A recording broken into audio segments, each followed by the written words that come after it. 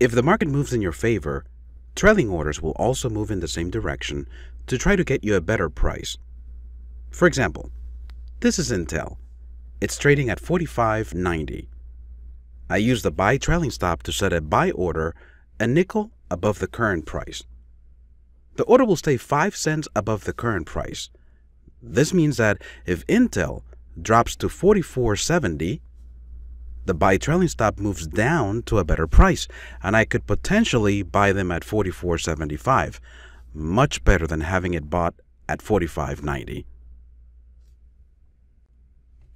In this example, I have an open position. It has a fixed stop loss. If the market moves to my stop, it will exit at a loss. But what would happen if instead I start making profits? Let's suppose I'm making, a profit of $200 in real time. My fixed stop doesn't move. It still generates the same loss amount, even though I'm in the green. It would be sad to give back that profit before it exits at a loss. Would it be great to have my stop move to a better selling price if the market moves in my favor? That's exactly what a trailing stop does.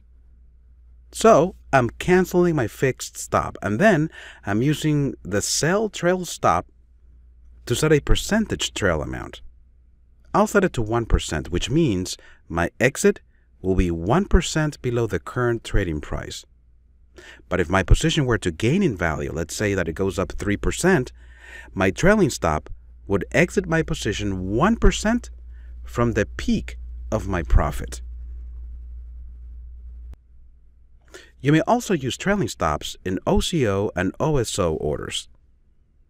Let's suppose you want to use an exit bracket with one limit and one stop, but instead of having a fixed stop, you want that stop to be a trailing stop.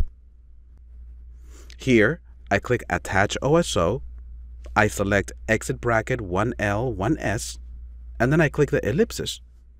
Here, instead of using the default price offset for my stop, click the ellipsis on the far right, and this will give you trailing stops. Let's set it to 10 cents, and I'll go ahead and enter my order to buy 1,000 shares of MAT.